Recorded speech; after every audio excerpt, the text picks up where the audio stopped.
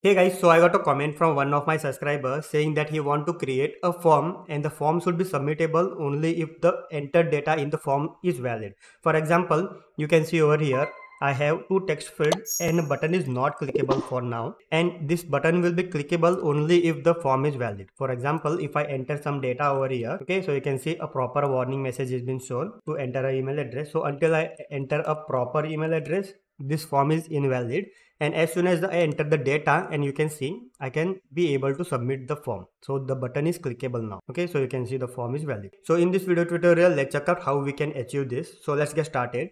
Okay, so just for time saving purpose, I have already completed the UI thing, or else the video might go up to 20 minutes or more. Okay, so over here I have created a icon. There are two text fields and a button, submit button. Okay, so let me explain you about the UI thing. So first of all, in main.dart page, in material app, I'm just calling my form page in home tag. Okay, so in form page, I am making use of scaffold widget, and I'm just making all the thing at the center. And then I'm making use of form widget so that I can just add all the data of this in a form format. Okay, so that I can just validate it by making use of form. So let me explain you why I'm making use of form over here.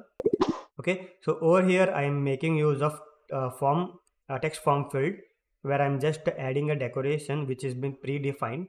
Okay, so this is text field decoration been done, and I'm just adding a decoration over here. Okay, and then I have just created two text field, and there is a size box inside which I'm just adding a button, that is a submit button. Okay, so now let's work with validating this form. So for this, first of all, we must add a key to this form. So let's create that. So over here I can just create a variable called as global key, and it will just accept a form. Okay, and I will just name this form key as, I can just name it as form key itself. Okay, and then make use of global key, and I will just define this type as form state. Okay, and then I will just attach this form key to this form. So key underscore form. Okay, so by doing this we can just easily validate our form. Okay, so let me show you. So over here text field, there is a property called as validator. Okay, so we can just make use of that. So this will be a function, and here we will have a parameter that is value, and here if value dot is empty, then it means that user has not entered anything and he is just trying to submit the form without entering the data. So this time we just need to pass a error message to the user. So let me pass a error message as please enter name, and if the form is valid, then we can just return null, nothing. It means that user has entered this text field. Okay, so let's check if this works or no. Okay, so for this what I can do, I can just make use of form key dot check current state null safety dot validate. Okay, so let me refresh the application. So now you can see it is giving me a warning because I am just trying to submit the form without entering the data. Okay, so now if I enter some data in this text field 1, and if I submit, you can see it is valid. If I remove this and submit, it is showing me a warning. Okay, so the same thing I can do for email parameter. Okay, validate. Okay, I can just copy this validator and paste it over here. So here in the email text field, I want to validate in such a way that it should not be empty and it should be email validated. For example, I should add a regular expression. So I have already created that. So you can see if regular expression matches with the data entered in this field. Okay, so let me type an email address over here. So email address will be alphabet at the rate symbol, then domain name .com. Okay, so this is the valid email address. So here let me explain you the condition. So first it should start with a alphabet. Okay, it can be capital or small. It can contain number. It can contain special symbols in between somewhere over here, and after that it should have a at the rate symbol, so you can see over here.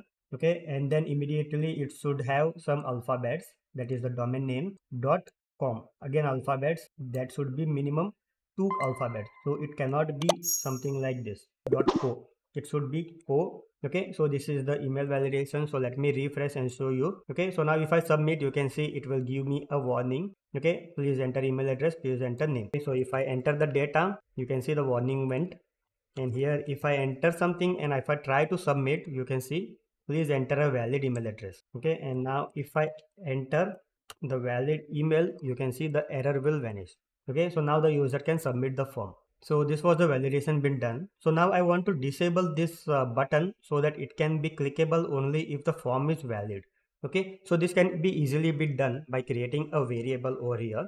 So let me do it. So here I can just add boolean is valid, and initially I will just set it to false. Okay, so now depending on this variable, I want to disable or enable the button. Okay, so you can see over here. So I want to just disable this button. So let me show you how we can do that. Okay, so I can just remove this code. Okay, so is valid.